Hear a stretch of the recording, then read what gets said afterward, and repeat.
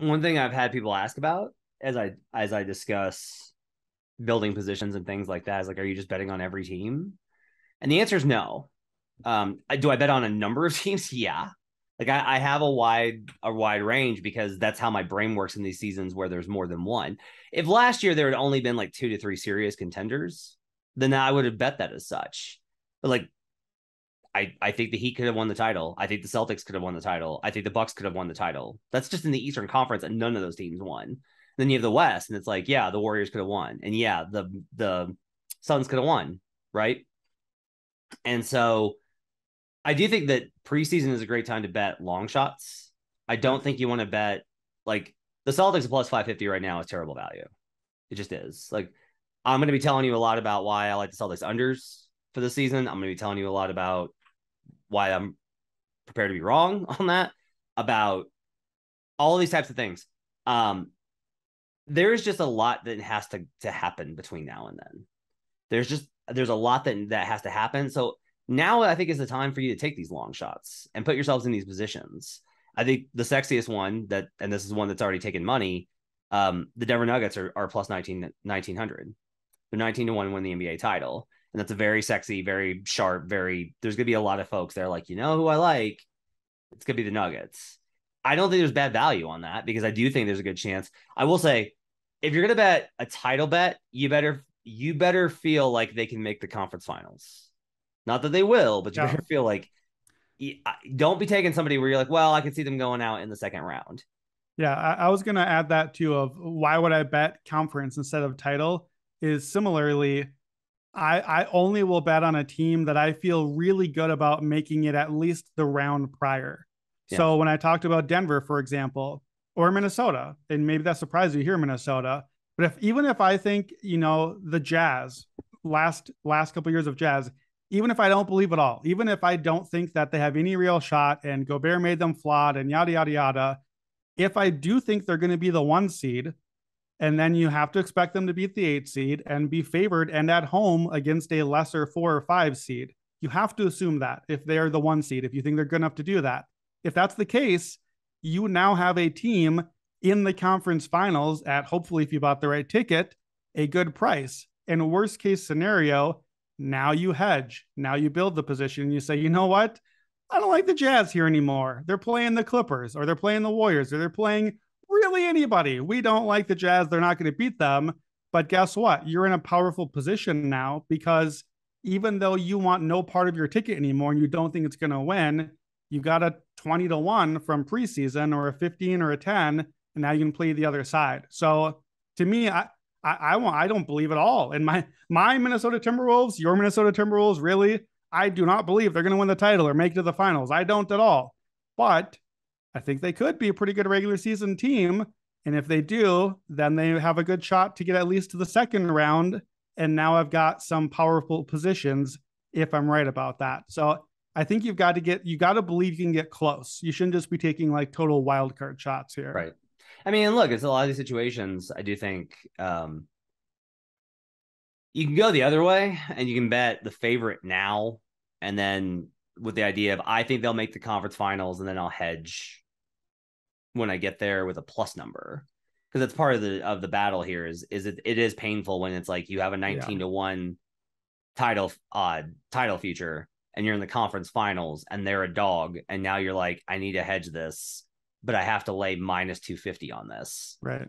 And now you're basically having to decide what's an acceptable profit for me. Right. And we have calculators that can help you with that over at actionnetwork.com and all these things. Last thing before we get to some picks though on this is I do want to talk about why I like the finalists, the matchups so much. So I like to hear this because I normally push back on these. So sell me on why you love the matchups. All right. So here's why I like the matchups. Whether it's you can actually do conference finalist matchups, which is amazing over DraftKings right now. NFL, you can be a 7 seed, a wild card, and you can make the Super Bowl. You have to win 3 games. Quarterback gets hurt, right? Like Patrick Mahomes loses his mind in the second half versus the Bengals. Not that mad about it. All these things can happen. Okay. In the NBA, it's not really like that. You have 7 games. The best team is not. Let me push back on that. Let me rephrase. The team with a matchup advantage, as long as their talent is comparable, is going to win out. The right team. The right team advances. The right team. The team that should win the series is going to win most times. We only have a handful of teams. You should only have a handful of teams. Like, I'll just tell you right now, like, the Lakers are the 4th highest odds to win the Western Conference on FanDuel or on DraftKings. You should not bet that right now. No, please don't do it. Don't do that. Like, and this is Brandon, who has, and I was with him for half the year last year, being like, maybe we should bet the Lakers. No, like, this roster is a train wreck. I don't care they got Patrick Beverley. I don't care if they get Miles Turner. Like, and I have in the app right now, I have a Lakers title ticket, I believe, in there. It's my one future, but that was a future that I'm already counting basically as dead. It was a future bet on, I think they'll get Kyrie and some other guys. Right. And even that looks like it's dead now. And even that we have to move past from. So here are the teams I think that can win the West: the Warriors, the Clippers, the Suns, the Nuggets. That's my list. I don't think the Grizzlies, Mavericks, Wolves, or Pelicans can win the Western Conference. Okay. So you got 3 teams there. Okay. In the Eastern Conference, I think the Celtics, the Bucks, and the Sixers right now are the only 3 teams that I'm willing to say I think can win. The Nets are definitely like wouldn't surprise me. I would put the Heat and the Hawks in a little surprising, but you know what? Good coaching is good coaching. But if you ask me, all right, who are the 2 teams that you think have the best value to win their conferences? I would say the Milwaukee Bucks at plus 340 and the Los Angeles Clippers at plus 340. If you parlay those 2 picks right now on DraftKings, it is plus 1836. You get over 18-1 on the Bucks and the Clippers to make the finals. Not win, not exact outcome, just get there. That's your finals matchup, is Bucks versus Clippers. 18-1. If I draw out the map of all of the percentage things that have to go right for this to occur, you are absolutely correct that my percentages are not going to work out in a favorable way. I can't sit here and argue like there is an X% chance of them winning these games where they'll be. I can't do that. Okay.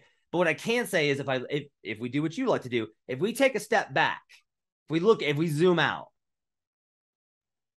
Bucks Clippers, Bucks Warriors, Bucks Suns, Celtics Warriors, Celtics Suns, Celtics Clippers.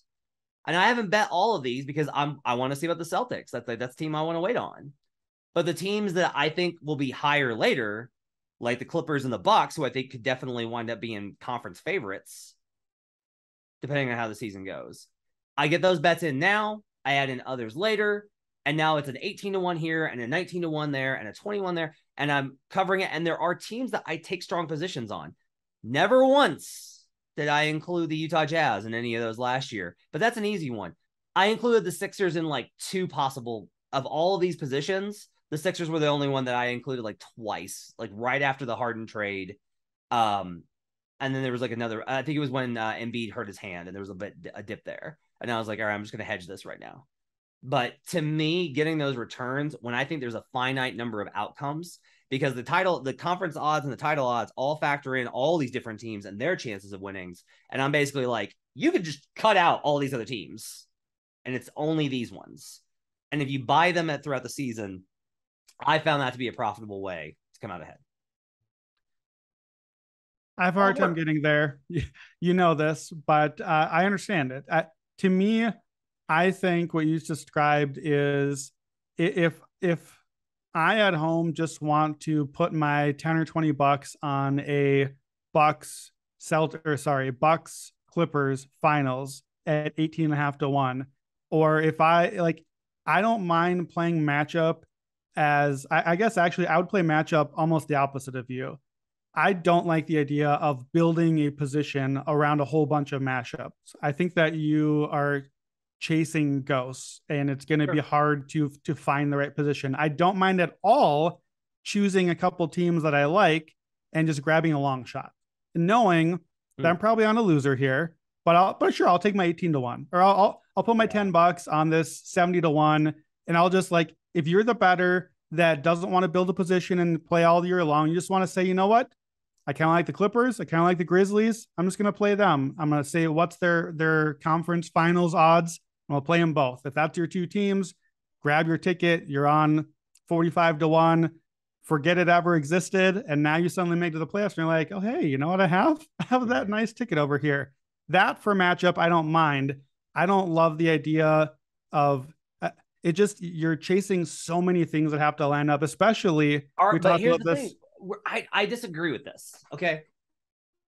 Are the Bucks and the Clippers both going to be in the NBA title conversation come May? Yeah, absolutely. Assuming that Giannis and Kawhi are healthy, yes. But you still have that same injury issue with any of these. So then now we're just talking about return, right? Like we'll talk about the straight bets that I have, and like I bet those too, right? I already have a sizable Clippers position. Like I'm in on the Clippers right now.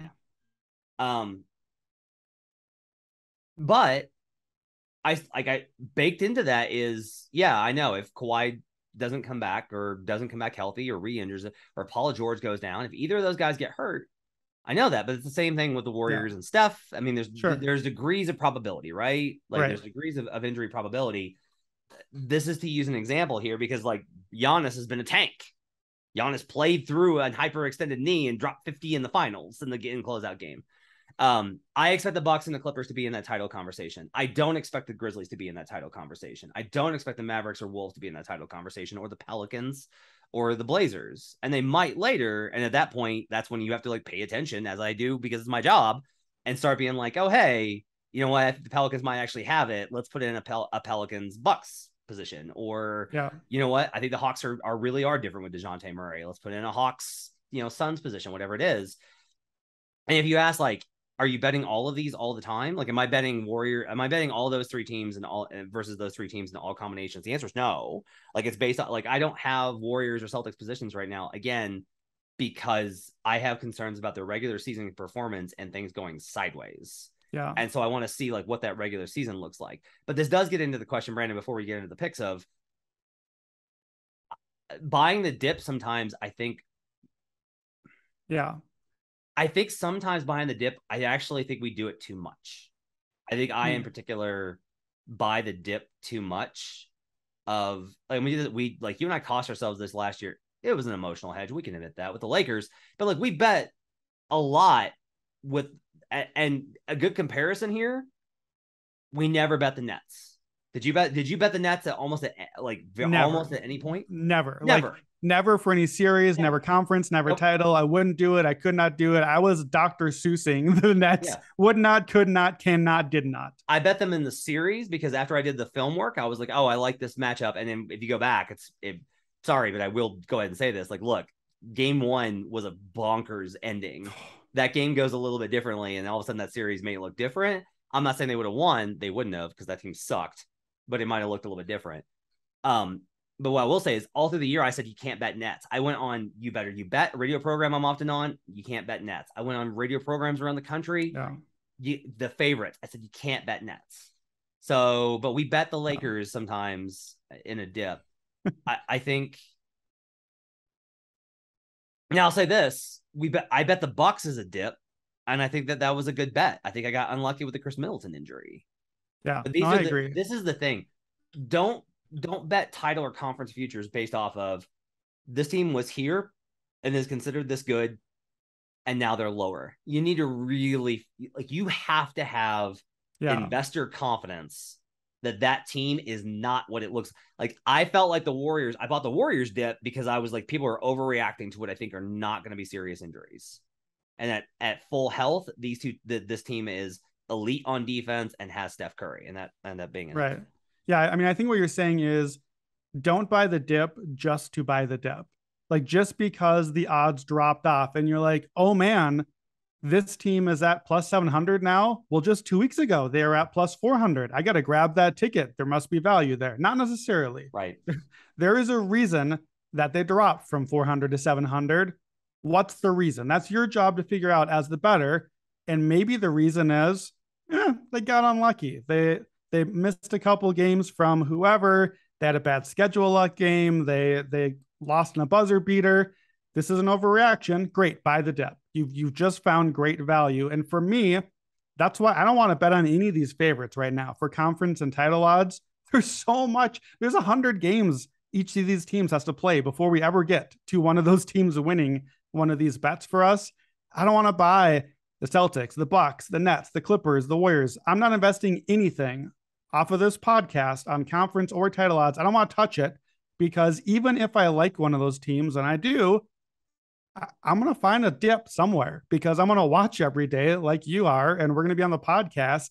And somewhere during the season, Steph's going to miss 2 weeks, or someone's going to go in a 3-week funk, or whatever. There's going to be a dip. If there's a team I like and I can wait on it, I won't mind it. But if the dip is, hey, man, there was that fight. Remember the fight we saw on television?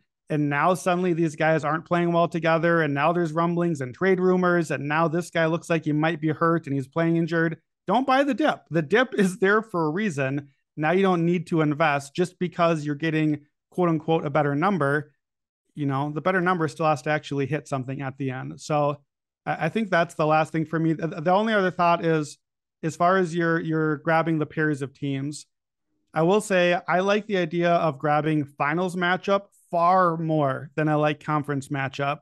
The reason is this: you could grab a Celtics Bucks conference matchup. Maybe you like them. Those are your two teams in the East. You're riding it out. Well, there's literally close to a 50-50 shot because the way brackets work, that they might literally not even be able to play in the conference finals. We don't have that risk in the finals. There's no risk of, oops, the Celtics and Clippers are on the same half of the bracket. We can't meet each other. So I do like, be careful. Be careful if you're betting one of these combos. I like the title combo much better because you might have a brilliant ticket with great value that is DOA when the bracket comes out. You're right. You're absolutely right on that. Look, I do want to be clear on this.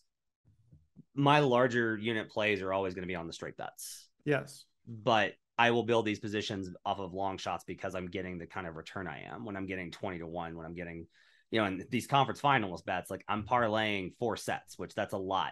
But again, the percentage chances of that is going to be negative EV. And I understand that. For me, it's comes out on as a plus EV because again, I'm just like, is there like, what are the percentage chances that these are the 1-2 seeds? You know, and like from that perspective, you wind up being at least okay for me to take the shot at 30-1, which is what I'm getting some of these on. That return's nice. I'm not leveraging my bankroll on it. I'm not betting heavy units on it. It's smattering and it helps with my final profit margin. Yeah, look, sometimes it's nice to have that ticket to show off. Like, here's my 75-1. I got it. If you're going to build these positions like me, you have to, I did learn this, you have to start getting, I have to get bigger numbers because I'm chewing into my percentage every single week because I'm betting consistently. Like, I don't leave these things alone because I'm taking in new information and sometimes overreacting. And that's something I'm working on. I'm going to try and do that less. Another thing, if you're listening to this and you're like, okay, I like the idea of betting on a consistent basis to build these positions on title or whatever, even if it's just straight title bets. And you're like, but I'm not, you know, I have a job, I have a life. You can just basically set a reminder and then go on the action app and just check where the odds are and be like, oh, okay, this is higher than it was last. Like, I remember this being, they were plus 450 last month and they're plus 600 now. Is there a reason I don't like them or that I would like them less? And if you follow the league, which if you're listening to this podcast, you do, then you'll have a pretty good sense of those kind of things. And you'll be able to hear like reactions to injuries and things like that. I will say, as much as you said, like there's a reason that the dip happens, the lot of in-season movement on title odds based off of short-term injury concerns, because the books basically have to be like, I have to downgrade them because I don't know if he's going to get better. That was the thing with Steph and Draymond, is they were like, well, they're hurt and they're not back yet, so we have to downgrade them. And I was like, there's been no word out of Golden State that they're concerned. None. There's been no, the beat writers will tell you, and we'll tell us, and we will tell you. Like, they'll tweet it and we will talk about it in this podcast if there's like this is concerning. And that's where to toot your horn for you, that's where you will bring great value to this podcast, because you have, through your work in the industry, built those connections to have some of the good insights and connections to say, hey, you know what? I haven't heard anything really too worrying about the Warriors. Yeah. We're fine. We're fine. Don't worry, because I went out. I was in on the Warriors not as early as you, but then I went in harder and I was like, all right, this is a Warriors year. I've seen this before. We're going. And then we got to the Steph funk, and I was still okay. It was a long season. We get there. When the Draymond back injury happened, I just was like, nope, I'm out. This doesn't seem right. But you're the insider, and that's where come back to the Buckets podcast all year long. You're gonna hear from Matt, from the sources and from his knowledge of just how does this stuff go? How are these reports coming out? You've got to be able to get some of that information and track things.